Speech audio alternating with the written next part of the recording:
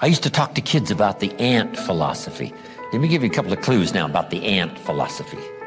Here's number one. Ants never quit.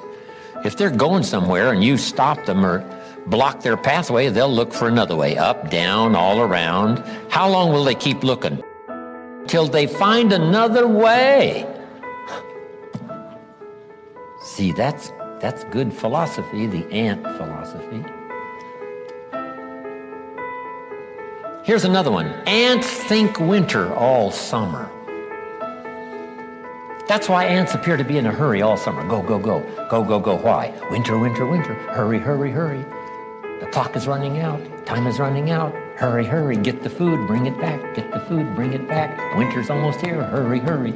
See, that's good philosophy. So if you got that note now, be like the ants. Think winter in the summer. Don't think summer in the summer and get faked out. Look how lovely and look how nice. See, that's getting faked out. Ants don't do that. They think winter all summer.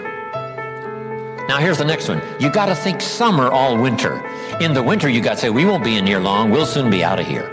We'll be out there working and gathering more food and providing for the future.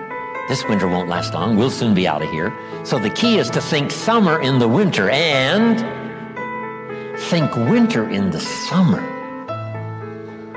Now, if somebody needs help on this, you've got to learn how to put it in such a way. And giving them the ant story is one of the best. Think winter in the summer, and then think summer in the winter. Think negative when it's positive, and then think positive when it's negative. Isn't that a challenge? The answer is yes, that's a challenge, but that's life. That's the deal. How often does winter follow fall? Every year. Years ago, I did a series of lectures for Chevron dealers and their management. All over America, even up in Alaska and over in Hawaii.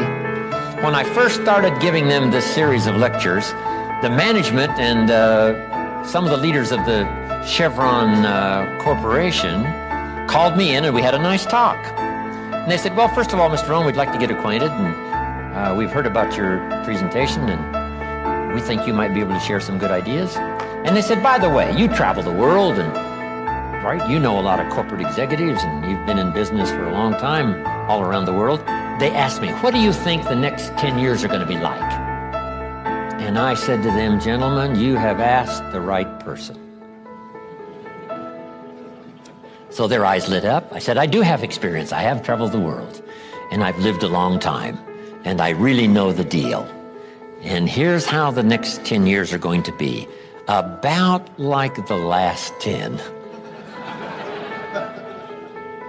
Right. Winter follows fall. Some are easy and some are hard. Some are difficult and some are simple. And then spring follows winter. For how many years now? 6,000 years of recorded history. So it isn't going to change. Here's the essence of life. Opportunity mixed with difficulty. That's about as simple as you can put it from the beginning.